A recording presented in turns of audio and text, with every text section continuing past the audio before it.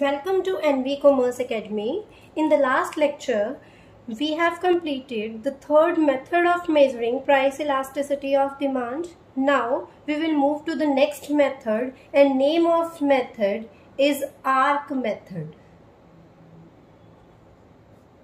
Arc method of measuring price elasticity of demand is dependent on average responsiveness to the price change. So, before starting this method, first we will have to understand what is the meaning of arc. So, first of all, we will draw out a demand curve. At P price, quantity demanded is Q, and if price falls, then demand extends to Q1. So, this is our demand curve DD, and this portion shown by these 2 points A and C, this is arc. So, what an arc is? Arc is portion between 2 points on a demand curve.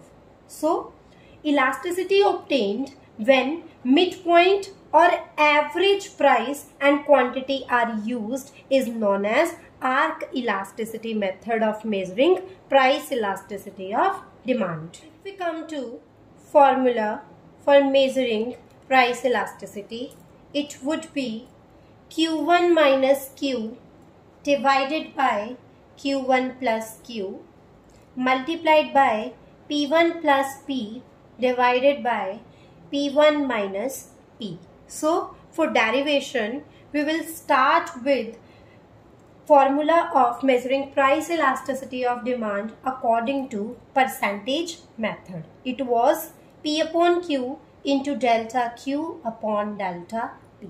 In this formula, delta Q and delta P, both concepts are same because we have to calculate difference or change in price or change in quantity that would be depicted by delta Q and delta P. But if we come to take initial price or initial quantity, then we have to take average of the prices. So, इसमें हमें क्या change करना है?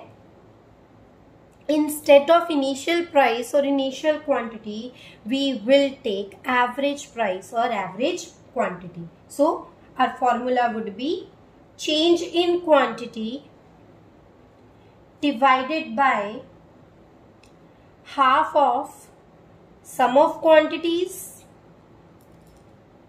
divided by change in price upon half of sum of prices. So, if we write it in symbolic form, change in quantity, that would be delta Q, half of sum of quantity, half of Q1 plus Q, divided by change in price delta P and half of P1 plus P. So, delta Q, half of Q1 plus Q, half of P1 plus P divided by delta P. Half cancel, and delta Q को अगर मैं elaborate form में लिखूं, that would be Q1 minus Q divided by Q1 plus Q multiplied P1 plus P divided by P1 minus P. So, for measuring price elasticity of demand according to arc elasticity method, that would be the formula. The single change between arc method and percentage method is price. In point method, we had to calculate elasticity of demand on a particular point. So, initial price and quantity we used. But in arc, there are various prices in this reason. So, for this we have to take average of prices as well as quantities.